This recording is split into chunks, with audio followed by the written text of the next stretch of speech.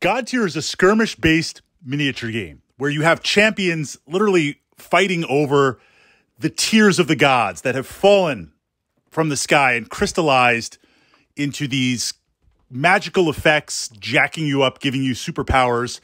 You build your warband, you pick your factions, and you fight it out. So within that, as a skirmish war-based game, there's dice mechanics. You've got your champion. They have followers. You play the mission.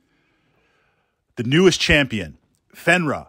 She is an amazing example of dice pool mechanics in action. So every couple of months, there's a new warband, new faction that is released, and you get to try it out, and you get to run different combos and explore different missions. And like any new warband, ship, armada, army, whatever it's going to be for the system, there's a little bit of an unlock period. A new champion gets released. The God Tier community checks out the stats, figures out how to play it, looks at some different synergies, and you have to get a couple of games in. So my first thought on Fenra was she's going to be an extremely challenging warband / champion to play against because her initial evade is so high and her life is pretty solid also.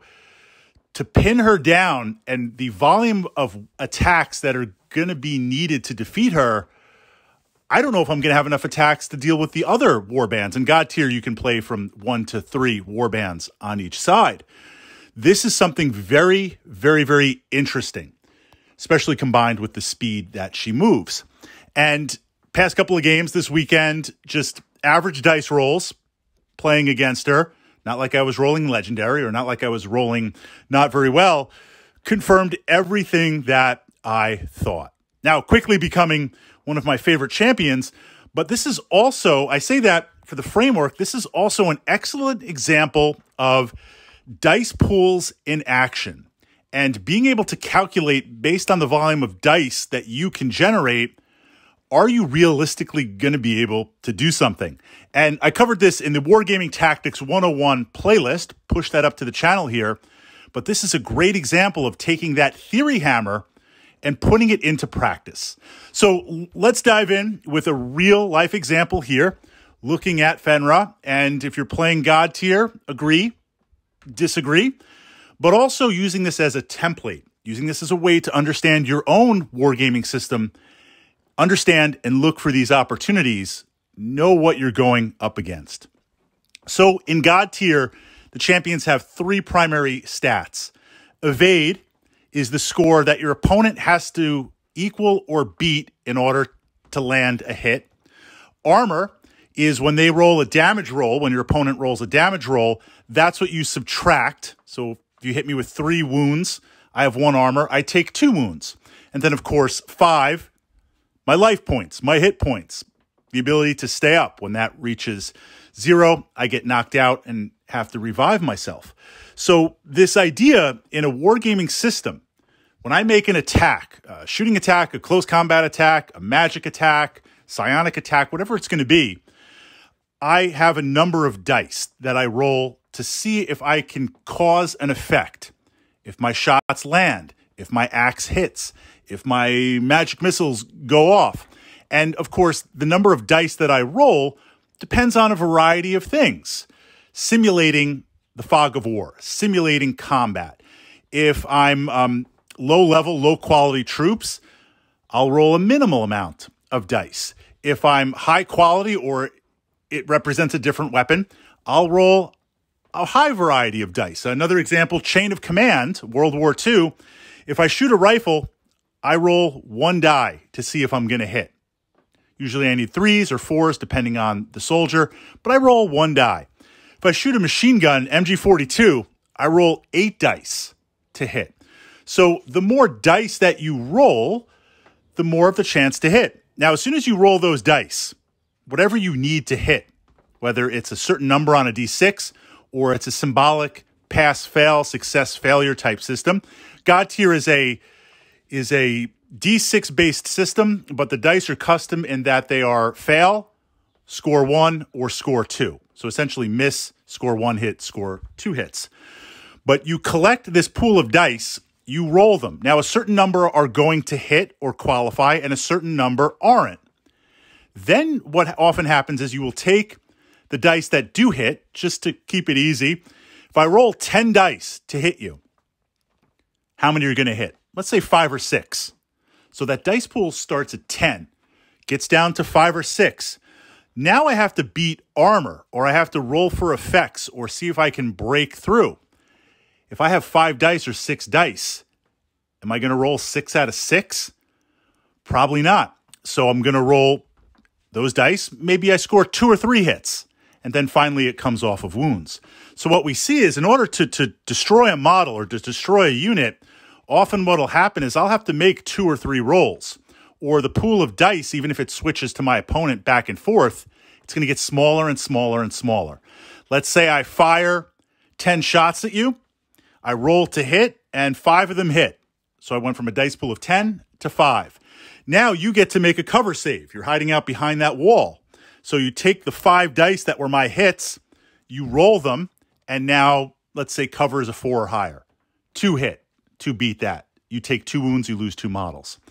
So this idea of in what part of the phase do you want to have the best stats?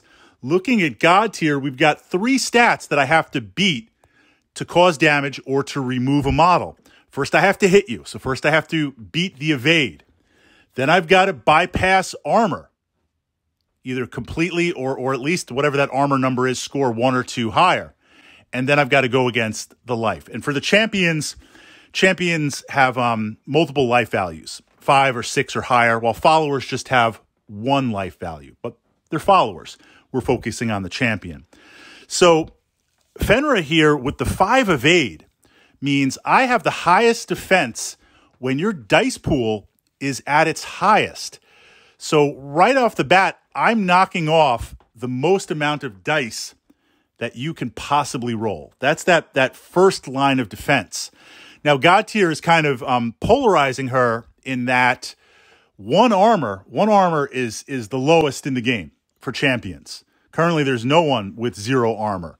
Most armor might be 4, probably clocking in around 4. There's a few with 3, but they're more support. They balance it with other powers. And some, like the different dwarf clans, they'll have 5 armor. But naturally, having 5 armor, their speed is very, very slow. God tier, you move in 2 different phases. The dwarves in the phase will move 1 space and then use an action to move a 2nd space, and they move 1 in the other phase. So they're very, very slow. So you say, yeah, I'm jacked up, 5 armor. Plus you have buffs. So I can buff that up to a 6 armor, but I'm extremely slow. Fenra having the 5 evade means I'm combating you at your highest dice pool. I am cutting that down in the beginning. So if you roll legendary, I'm still cutting that in half. I'm still reducing that tremendously. As for the number of attacks to generate hits, that there's a variety to that. You know, it's anywhere from 4, 5, or 6 dice, or maybe a little bit higher.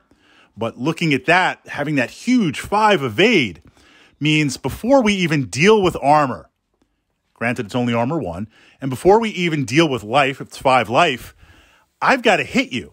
I've just got to hit you in the first place. And then with the hits, then we're going to roll against the armor. What gets interesting is another layer here, and the number of attacks work a little bit differently because in God tier, they're separate than the hits. I'll have a variable to hit, and then it's not the hits that I roll for the armor. It's a separate pool that's defined, which is why just not getting tagged in the first place is so important. What's layered over also is with God tier, you can play 1 warband. A warband is a champion and a number of followers, and they follow different themes. The miniatures look absolutely fantastic. You can play with 2 warbands. You can play with 3 warbands. The rules work the same either way, allowing you, hey, we only have an hour to play, so let's just, or actually we've got 35 minutes to play. Let's do 1 warband. If we have an hour and a half, let's play 2 warbands. If we have maybe 2 hours to play, let's play 3 warbands. Technically, you could run 4 warbands if you wanted to. But this idea of, in God tier, you can also have synergies between other warbands that will jack your stats up where these different stats of movement, of evade, of armor, I can use abilities that give bonuses to my friendly warbands working with me, or penalties to my opponent's warbands. So with Fenra, if I have a support warband, kind of like a caster type warband, a buff debuff, I can jack that evade up to 6. I can jack that armor up to 2, just hitting her. Wow. So now you get into this interesting thing where I found playing against her, because I wanted to play against her. I mean, I've got the miniature in my collection. I'm going to play it. She's going to be a part of my Beast Pack warband. But I want to get that unlock, and I want to face and roll the dice against her. What was interesting is kind of this I feel like no choice, bad choice type scenario where I've got 3 warbands playing the max. Yeah, I could tag Fenra. I could absolutely beat those numbers, but I'm going to have to throw all of my buffs and all 3 warbands trying to attack her. Well, 3-on-1, I don't like those odds. Yeah, I'll kill her, but it took all 3 warbands to bring her down. We're not talking 1-to-1, or I send my Slayers, which are the red colored, which primarily focus on combat. So I send the Slayer in, and my second warband is going to buff up the Slayer, and I tag her. I don't even necessarily like that because I'm consuming 2 warbands. So sometimes what you see with some of these units in different war games is the dice pool that's required to beat them is sometimes so high, you will invest so much in trying to do that. Okay, I did it. But at what cost to the rest of my army, armada, warband, and to the mission? And on top of that, Fenra's attacks are pretty potent, pretty powerful. So what does that mean? She's running around. If I'm not dealing with her, she's going to be chewing up my entire warband and seeing how that works. So I feel like this is kind of an interesting no-win scenario. Now, where it works out, of course, is not only different warbands and different counters that might also have the same thing, but the missions in God tier are very different and very well developed. And certainly you can pick a mission. We can say ahead of time, hey, let's pick life, or let's pick destruction. But I want to say for the most part, I can say the most part because I don't know every God tier community. The way that most people play is you draft your warband, then you roll randomly for the mission. So there's a couple of missions. The balance is there's a couple of missions that she really doesn't play that well in, where it's actually kind of an hindrance because you might be camped in one area trying to gather a pile of tiers. She's not going to be running around. And so I'm not going to waste attacks on her, but I'll surround her, but I'll tar pit her, and I'll try and nullify that way. But in other missions, wow, what an exciting dynamic miniature. This idea, wargaming tactics, there are certain universal concepts. If I'm rolling dice, or I'm flipping cards, or I'm rolling dice and flipping cards, as in God tier, and we're fighting over a board that has measurable distances with mission objectives, there are certain universal laws that are going to be happening. If I can understand them on this top level, then bring the meta down to the actual game itself. How can I use that to beat my opponent, or if I'm facing that, to deal with my opponent? And Fenra was a great, just dropped, new example, new warband of trying to sort that out and trying to figure it out.